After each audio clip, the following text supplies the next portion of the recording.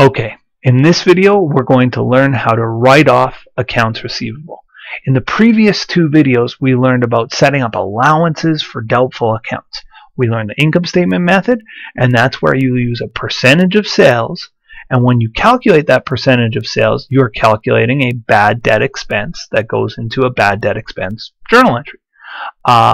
The next video we learned the balance sheet method. In the balance sheet method you take a percentage of accounts receivable, and it's usually based on an aging list of accounts receivable. This was a simple example, and what you calculate isn't the bad debt expense but the ending balance of your allowance.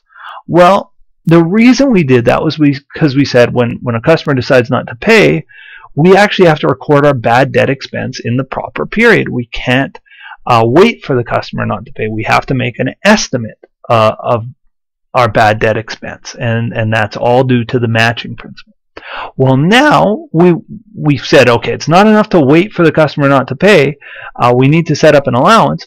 Well, now in this third question, we're going to learn how to actually write off their account receivable when a customer actually doesn't pay us. So the question says, it's December 5th, 2012. XYZ company owes your company $2,000.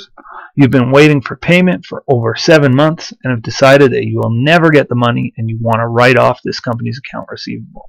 Record the necessary journal entry. Okay, writing off accounts receivable is really easy, and it's especially easy if we understand the income statement method and the balance sheet method, how this works. So the first step of writing off an account receivable, and what I mean by write off is just get rid of, give up on. That's what we're saying when we write off. Like if you've ever been in a car accident and they say the car's a write-off, what they're saying is give up on that car. You're not going to repair the car. Goodbye, car. So what we're saying when we want to write off accounts receivable is goodbye accounts receivable. We want it gone. Well, how do I say goodbye to any asset? As an accountant, it's all about journal entries. How do I say goodbye to any asset? I credit that asset. So this XYZ company has a $2,000 accounts receivable. Well, we have an account receivable from them. So I'm going to get rid of it. I'm going to credit accounts receivable, and I might even note who it's from, XYZ Co. And it's for $2,000. And I'm just saying, look, we don't have a receivable anymore. Look, this isn't an asset to us. We're never getting that money. We got to get rid of it. So I credit my account receivable from XYZ company. Now the debit is tricky. It's actually not that tricky. The debit to write off an account receivable, you might think is bad debt expense because it's like a cost of having receivables. It's an expense.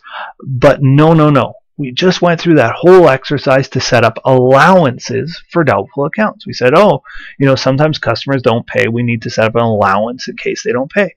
Well, now they're not paying. Time to use up our allowance. So in the last couple of questions we said our allowance always ends up as a credit, so we're allowing for the fact in this other example that $15,400 worth of our customers won't pay, or worth of our accounts receivable aren't going to come in. Well, now we've said, hey, this account receivable isn't coming in. Let's use up some of that allowance. How do I use up part of the allowance? I debit it. So I'm going to debit my allowance for doubtful accounts. It's $2,000. I should have dated this. This is dated December 5th. That's when I decide to write them off. That's my debit, and there's my credit. So at this point, I've done a great job. Pat myself on the back. I've written off my allowance, written off my account receivable from XYZ company. So if you're ever in a scenario where you need to write off an account receivable, just know, credit the account receivable and you're halfway home, right? Just get rid of it. That's what write-off means. So get rid of that account receivable, credit that account receivable. The debit to write off accounts receivable, if your company's doing it the right way, is to debit allowance for doubtful accounts. You don't debit bad debt expense at this point. You have to wait and set up that allowance.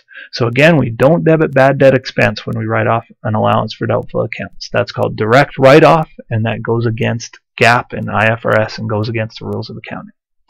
Writing off accounts receivable is easy. Always this journal entry. Debit allowance, credit accounts receivable. Hope this video has been helpful for you, and good luck.